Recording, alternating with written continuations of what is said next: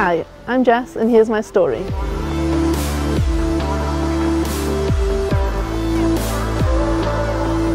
Well, I've always suffered from iron deficiency anemia, but it never got to the stage where I needed a transfusion until I gave birth to my son, Connor, who you met outside.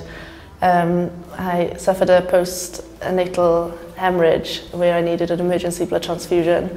So following from then, I've had a further 2 just to help with the iron deficiency. So yeah, and I'm a rare blood group, so it's even harder then to get blood, so it's massively important for people to donate.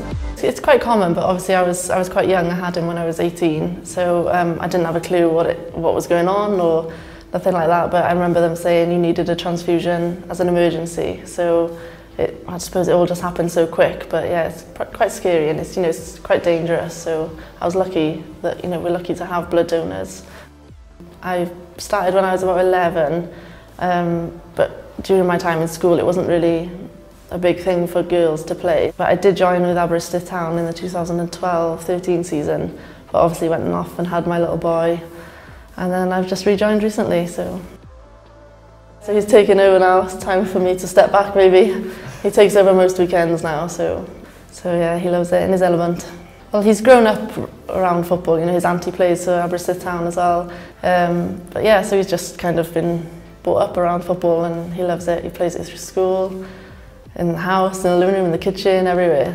And he's loving every minute. So he's really good, to be fair. I think he just thinks about the money most of the time. When his nan offers him £1 for every goal, my sister's gone and done the same.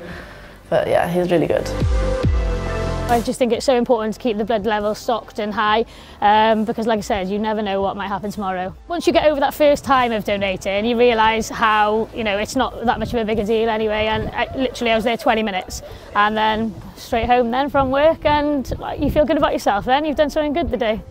It's not really spoken about much, giving blood and stuff, but I think it needs to be spoken about more so that people are aware that stuff like even childbirth, giving birth, or like if I'm in the hospital when I work on the weekends, the amount of people that come in needing transfusions is quite a lot now compared to what we used to hear.